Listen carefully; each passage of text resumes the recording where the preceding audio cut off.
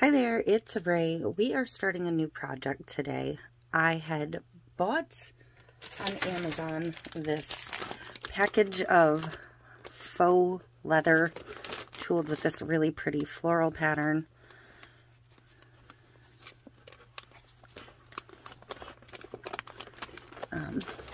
Seven or eight colors. There may be one missing here. I don't remember exactly. 7. Okay.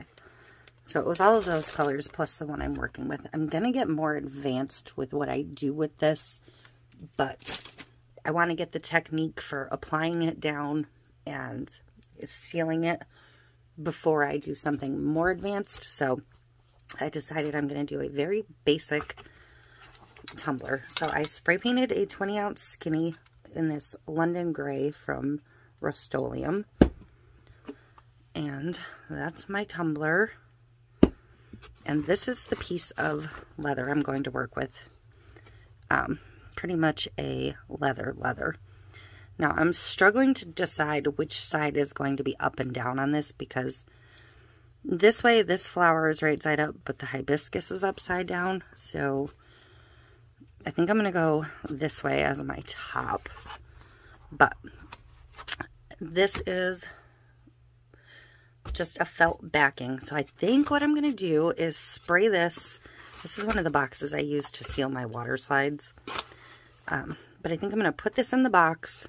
I'm going to spray it with my 3M Super 77 multi-purpose adhesive, because this will dry quickly and it's really, really sticky. So that should work. So I'm going to get this sprayed and I'll be back to get it on the cup. Okay, so this is sealed. I am going to put one of these Dollar Tree chopping mats down. This has been used under epoxy, but the backside is relatively okay. Just because if there's any overspray, I don't really want my whole table getting gross. So, hopefully that is sprayed well enough, because this will be interesting. So it is cut a little bit short to the tumbler, so it doesn't go down over the fold. And so it's got a little bit of a lip at the top for the epoxy to grab it. I don't really know what the best way to go about this is.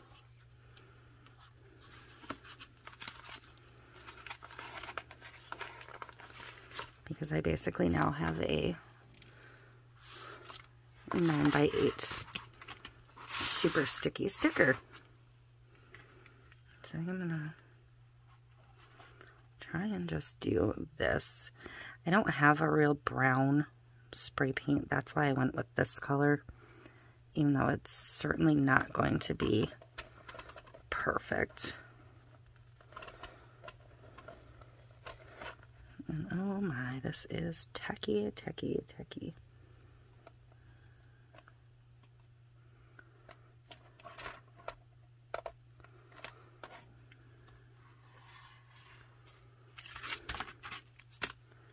So I actually think that might be okay. It seems to be okay on the top. So I'm just going to kind of hold it up and let it dangle. And this is where it's going to get interesting, because I cut it pretty close to where it might need a little stretch to make the seam line up, because I want the seam to lay flat. And that is perfect at the top.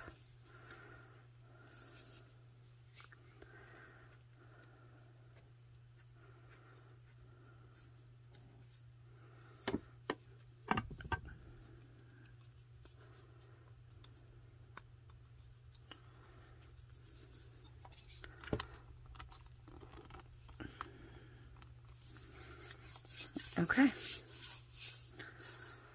so I'm actually pretty pleased with that. Let me get this out of here. Turns out I didn't need it. I was gonna like tape this over the seam or put hair ties all over it, But I honestly don't really think that's going to be necessary.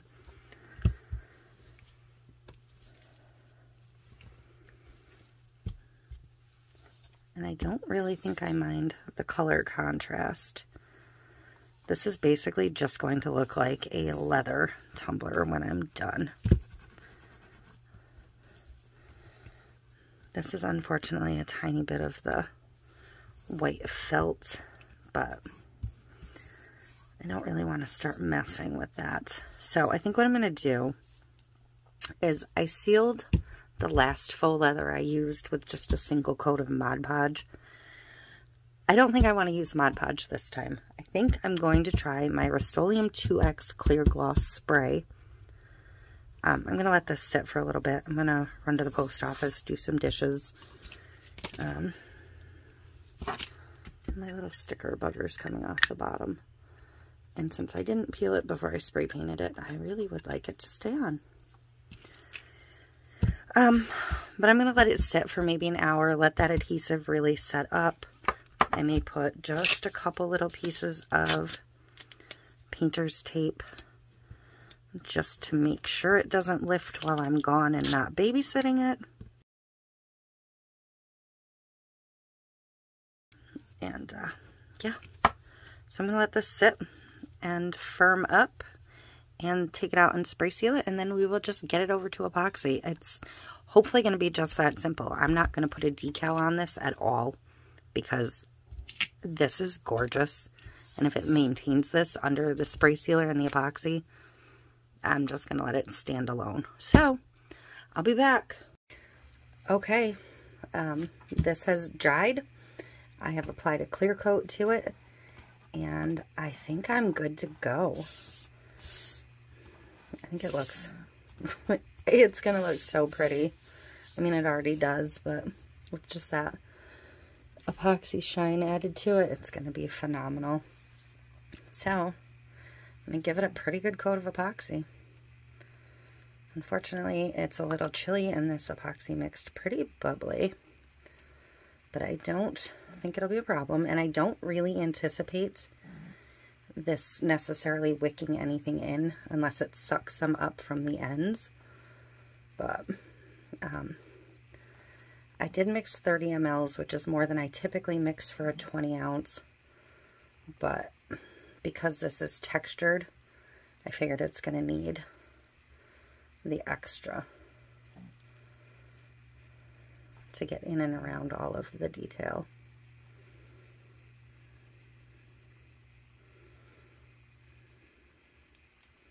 And I am glad I kind of just left this one simple, so it just looks like a beautiful tan leather cup.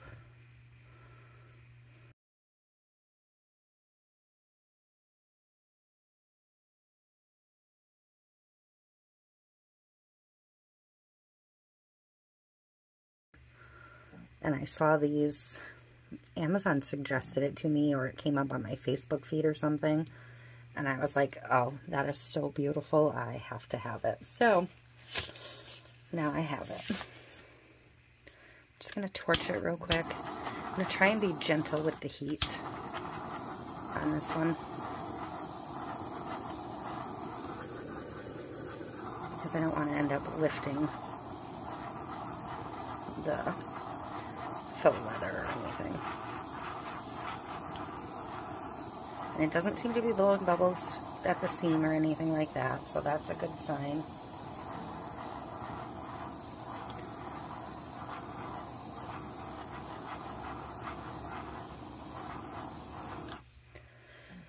So, yeah, it's definitely not wicking any in, because that would have started immediately. But this is absolutely gorgeous. I am so happy with this. I'm going to bring it up so you can see more of the detail in this faux leather. It's really stunning. I mean, I have a lot of faux leathers that I've used for bows and stuff, but this is like closest to real deal I've seen, and I absolutely loved this pattern. I will link to this set down below if anyone's interested. But I have one little random speck of glitter. But that is it for this one. Let me know what you think. Let me know if you've done one of these. And I will see you in the next one. Thank you.